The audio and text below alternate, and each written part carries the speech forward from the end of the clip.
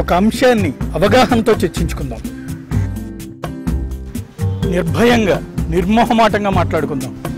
సమాజంలో మంచి మార్పును కోరుకునే సామాన్యుల్లో ఒకడు మీ జర్నలిస్ట్ సాయి. ప్రజాస్వామ్యం అంటే నియంతృత్వం కాదు. ప్రస్తుతం చాలామంది నాయకుల అభిమానులు లేదంటే పార్టీల కార్యకర్తలు మాట్లాడుతున్నటువంటి మాట చూస్తుంటే నియంతృత్వానికంటే అత్యంత దారుణంగా, అరాచకంగా, అసహ్యంగా ఉంటున్నటువంటి పరిస్థితి ఉంది. వాస్తవంగా ఈవేళ లైమ్ లైట్లో ఉన్నటువంటి ఏ నాయకుడు ఏదో ఒక్క రోజులో అకస్మాత్తుగా వచ్చేసి ఎదిగినటువంటి నాయకుడు కాదు. ఒక పక్కన చంద్రబాబు నాయుడు కావచ్చు, ఇంకో పక్కన జగన్మోహన్ రెడ్డి కావచ్చు, ఇంకో పక్కన కేసీఆర్ కావచ్చు, లేదంటే పవన్ కళ్యాణ్ కావచ్చు. వీళ్ళు ఎవ్వరూ కూడా ఒక్క రోజులో ఏదో గోల్డెన్ స్పూన్తో పుట్టి నాయకులైనటువంటి వాళ్ళు కాదు. ప్రజాస్వామ్యంలో ప్రజల ఆమోదం పొందడానికి ఏళ్ల తరబడి కష్టపడ్డటువంటి వాళ్ళు మనందరికంటే కూడా ఒక మెట్టు ఎక్కువ ఉన్నటువంటి వాళ్ళే. ఇంకొకటి మనకంటే మంచి సబ్జెక్ట్ ఉన్నటువంటి వాళ్ళే. వాళ్ళల్లో వాళ్ళకి 1 ఉండొచ్చు, 2 ఉండొచ్చు, 3 ఉండొచ్చు, 4 ఉండొచ్చు. కానీ వాళ్ళెవరూ కూడా తక్కువ వాళ్ళు కాదు, ఎవరి స్థాయిలో వాళ్ళు ఎక్కువ ఉన్నటువంటి వాళ్ళే. కానీ ఇప్పుడు ఆ పార్టీలకి అభిమానులుగా ఉండొచ్చు, ఇంకొకటి అవతల పార్టీ వాళ్ళ మీద వ్యతిరేకత ఉండొచ్చు. ప్రజాస్వామ్యంలో ఉండాల్సినటువంటి ఖచ్చితమైనటువంటి స్ఫూర్తి తప్పులని ఎత్తి చూపెట్టడం. ఆ తప్పులని ఎత్తి చూపెట్టినప్పుడు అది సరిదిద్దుకోవడం. తప్పులని సరిదిద్దుకోనటువంటి వాళ్ళు ప్రజాస్వామ్యానికి పనికిరారు, దెబ్బతింటారు. దానికి సజీవమైనటువంటి సాక్ష్యాలు శాంతం సమాధైనటువంటి ఒక దేవగౌడ పార్టీ లాంటి వాళ్ళని గుర్తుపెట్టుకోవచ్చు. అదే సమయంలో కింద స్థాయి దాకా వెళ్ళి వెనక్కి వచ్చినటువంటి ఉదంతాలని మనం బీజేపీ ఉత్తరప్రదేశ్ లాంటి పరిస్థితిలో చూడొచ్చు. ఒకప్పుడు ప్రజల కాన్సెప్ట్తో కాకుండా పూర్తిగా కొంతమంది పక్షానే వహించినందుకే దాదాపు 15 సంవత్సరాల పాటు అధికారానికి దూరంగా ఉండి 15-18 సంవత్సరాల తర్వాత ఈవేళ మళ్ళీ అధికారంలోకి వచ్చినటువంటి పరిస్థితి ఉత్తరప్రదేశ్లో, అది కూడా 2/3 మెజార్టీతో. ఇవాళ 10 సీట్లే వచ్చినాయి కదా అని చెప్పేసి వాళ్ళు ఎందుకు పనికిరారే, నేను ఇవాళ అసలు ఏ సీట్లు లేవు కాబట్టి ఎందుకు పనికిరారని మాట్లాడుకుంటే అది మన తెలివి తక్కువతనం, మన అసమర్థత. అలాగే చిరంజీవి దగ్గర నుంచి జయప్రకాష్ నారాయణ దాకా మనకంటే కూడా 10 మంది ఆదరణ ఉన్నటువంటి నాయకులే.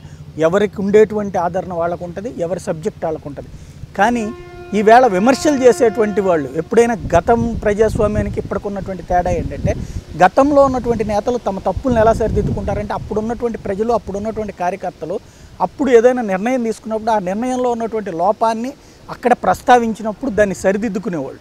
కానీ ఇప్పుడు విపరీతమైనటువంటి ద్వేషం పెరిగిపోతుంది. ఏదైనా ఇది తప్పు అని మాట్లాడితే ఆ వ్యక్తులని తీవ్రంగా నిందించడం, లేకపోతే ఎవడు తప్పు చేయలేదని మాట్లాడటం. ఎవడు తప్పు చేయలేదని మాట్లాడేగాడికి నువ్వు తప్పుడోడివి అని ఒప్పుకున్నట్టే. అట్ట ఒప్పుకునేటువంటి పరిస్థితి నీకుండొచ్చేమో, కానీ ప్రజల్లో దాదాపుగా 100కి 80 మంది అయితే ఏ తప్పు చేయకుండానే బతుకుతుంటారు. అదేది జనానికి, సమాజానికి తప్పు చేయకుండానే వాళ్ళ జీవితాలకు అనుగుణమైనటువంటి పనులు చేసుకుంటుంటారు. వాళ్ళ జీవితాలు బాగుండాలని కోరుకుంటారు. అట్లా బాగుండేటువంటి నాయకులు అధికారంలోకి రావాలని కోరుకుంటారు. అదే సమయంలో నియంతృత్వంగా నేను చెప్పిందే వేదం అన్నట్టు సాగాలని ఏ ఒక్కళ్ళు కోరుకోరు. ఏదైనా సరే లోపాలని ప్రజాస్వామ్యంలో తప్పకుండా అంగీకరించాల్సినటువంటి అంశం. ఆ లోపం ఎవరైనా సరే ప్రస్తావించినప్పుడు ఆ ప్రస్తావించినటువంటి లోపాన్ని ఎలా సరిచేయగలం అన్నటువంటిది చూసేవాళ్ళే నాయకులుగా ఉంటారు. ఆ నాయకులు భవిష్యత్తులో ఎదుగుతారు.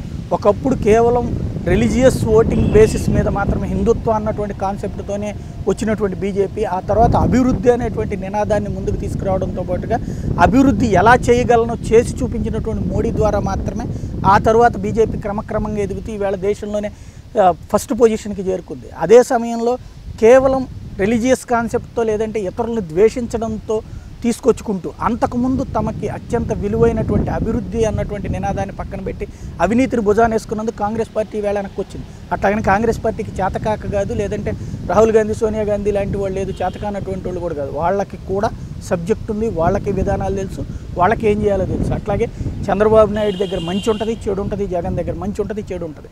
మంచిని ప్రమోట్ చేస్తూ చెడుని గురించి తప్పు పట్టినప్పుడు మాత్రమే, అది కూడా దుర్భాషలాడుతూనో లేదంటే కనుక వ్యక్తిగత దోషణలకు పాల్పడడం కాకుండా నిర్మాణాత్మకంగా మాట్లాడి, ఇదిగో మీరు ఈ విషయంలో స్పష్టత ఇవ్వట్లేదు లేదా మీరు ఈ విషయంలో తప్పు చేస్తున్నారని ఒక ప్రజలుగా మనం మాట్లాడినప్పుడు మాత్రమే ప్రజాస్వామ్యం పరిడివిల్లుతుంది, ప్రజాస్వామ్యం ఎదుగుతుంది.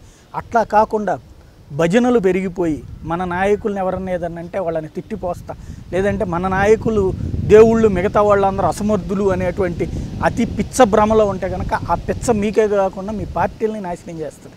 వ్యక్తిగత దోషణలు మానుకోకపోతే మీ పార్టీల మీద ద్వేషం పెంచుకో మీరే ద్వేషాన్ని పెంచినటువంటి వాళ్ళు అవుతారు. సమాజం ఎప్పుడూ కూడా సమాధానం కావాలని కోరుకుంటుంది. సమాజం ఎప్పుడు కూడా ప్రజాస్వామ్యం కావాలని కోరుకుంటుంది. సమాజం ఎప్పుడు కూడా మారాలని కోరుకుంటుంది. సమాజం ఎప్పుడు కూడా అభివృద్ధి కావాలని కోరుకుంటుంది.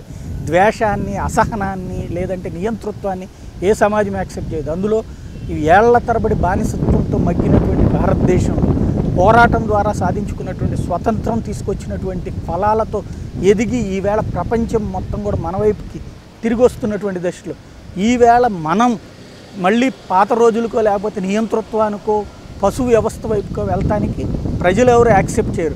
అట్లా మీ నేతలను, మీ పార్టీలను పెంచుకుని మిగతా వాళ్ళందరినీ తుంచేయాలని అనుకుంటే, లేదంటే భజనలు పెంచేసేసుకుని మీ నేతలకే భజన చేయాలని, మిగతా నేతలందరినీ తిట్టిపోయాలని మీరు అనుకుంటే అది సాధ్యం కాదు. నేను చేయను, ప్రజాస్వామ్యము చేయదు.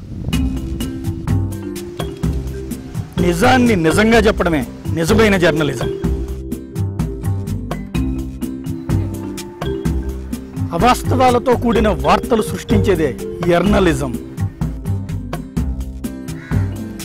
ఒక అంశాన్ని అవగాహనతో చర్చించుకుందాం. నిర్భయంగా, నిర్మోహమాటంగా మాట్లాడుకుందాం. సమాజంలో మంచి మార్పును కోరుకునే సామాన్యుల్లో ఒకడు మీ జర్నలిస్ట్ సాయి.